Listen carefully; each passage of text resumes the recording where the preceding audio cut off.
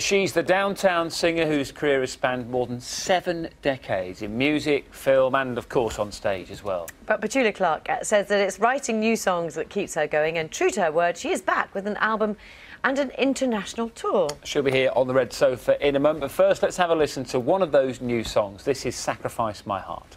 And with love to keep us warm, we can weather any storm. Hold me. Petula Clark is here with us now. Good morning to you. And I know we've just had a quick chat while we were watching that you normally don't surface, what, till about 11? That's right, yes. Well, I'm not quite with you yet. It seems to me you are. We know how you feel. Lovely to see you. Thanks so much for coming. It's great to be here, actually. So I've listened to the album and it's such a kind of mixture. Are you going to take them off? Yeah, come on. We'd love Am to I see. brave enough to take them off? Yes, you are. Oh, fantastic. Look at those sparkly eyes. Don't want to frighten the neighbours. You're not.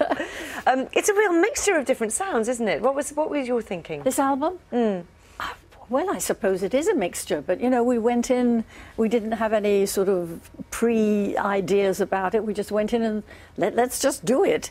And there are 3 covers: Fever, Blackbird, which I love, yeah, and While You See a Chance. Everything else is brand new. You know, we did a lot of writing. I play piano quite a bit on it. I do all the backup singing, which I love. It's fun. Yeah. You're not really showing any sign of slowing down either, because you're going on tour as well. Yes, yes. We start the tour at the beginning of October, and I'm really looking forward to it. I like touring. And I've got a great band, you know, some great songs. Hopefully a great audience. That's important too. I'm sure. And you really enjoy touring still, don't you? I do, yes. Well, I don't do it that much, you know. I'm not a workaholic. I'm very good at sitting around doing nothing and watching telly and all that stuff. But when I do work, I'm pretty driven. That's true.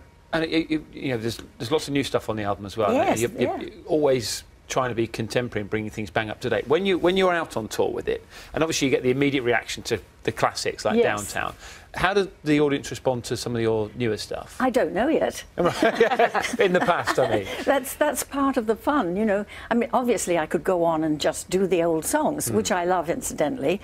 You know, I'll be doing Downtown and Subway and the rest of them because they're still great songs. But for me, it's fun to go on and present new material. And they're great songs too. And they're new to me, so I'm still a little bit sort of in love with them. You know, it's like a love affair, really. And I hope the audience will like them too. I think they will. They certainly like this one. Should we have a little look back at Downtown? Just for fun. Just listen to the music of the traffic in the city. Linger on the sidewalk while the neon signs are pretty. How can you do it? They just have resonance over decades. It's just a really good song, you know. And it never seems to age, you know. I sing it perhaps a little differently now. My musicians are young, and so they play it a little bit differently. But it's still just basically a great song. I've read a fascinating thing about you, which I need to know whether this is true or not. Is it correct that when you're on tour, you have a rider that you have to have an ironing board? Absolutely, I've got to have my ironing board and an iron. Yeah, that helps. Yes. But you always iron your own stuff? Absolutely, yes. Yeah, no, it's therapeutic for me because before I go on stage, I like to sort of, some people go into a kind of Zen thing or, you know, meditate. I iron. And first of all, I need to iron because I don't want to go on stage with creased clothes. And I feel that if anyone is going to burn a hole in my skirt, it had better be me, you know. I know that feeling. Yes. I do know that feeling. Tell us about looking after your voice as well, because, you know, listen to the album, it's so pure, still as it always was. Do you really have to look after yourself? Well, yes, all the singers have to look after themselves. You know, we get a cold and it's, you know. But apart from that, I don't do anything. No, I don't do all that stuff. Yeah. You just iron. I just iron. You just iron. The steam, maybe the steam from the iron helps. And over the years, you look back, you've collaborated with some amazing names in the industry. Everyone, John Lennon, Michael Jackson, some really up-to-date artists as well. Is there somebody out there you'd still like to work with, or you maybe tapped up over the years but haven't managed to get?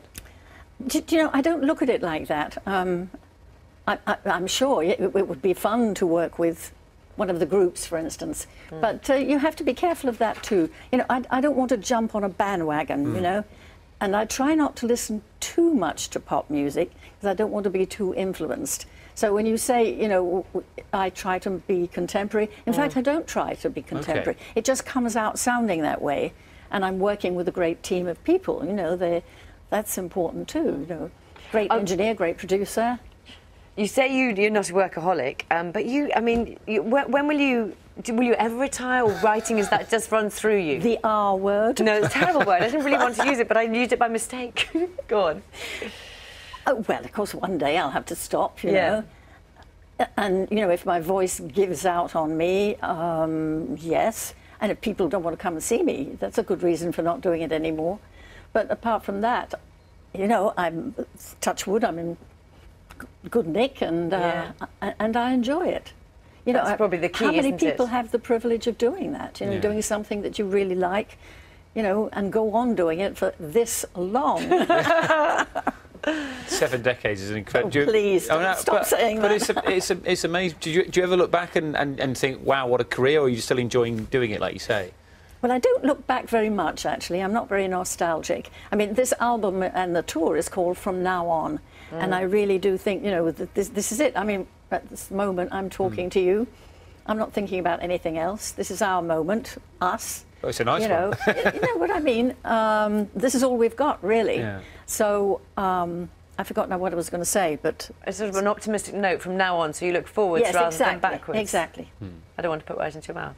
Yeah. You know, I don't look back and I don't look forward too much. Right, okay. Just do it, you know, get on with today. That's a good message. What a positive message. Thank you very much. Petula Clark's album is called From Now On, and her international tour starts at the beginning of October. Enjoy it. That's right. Well, let's find out if Petula's going to need those sunglasses today. Matt has the weather for us.